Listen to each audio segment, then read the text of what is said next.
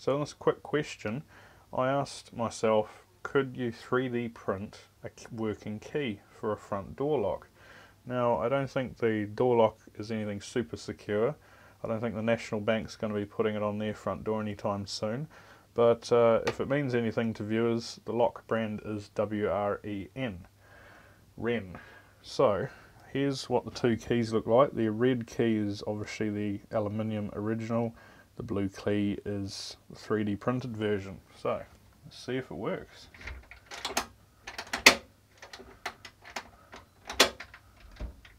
Yes, it does. I don't even have to jiggle the lock to get it to work.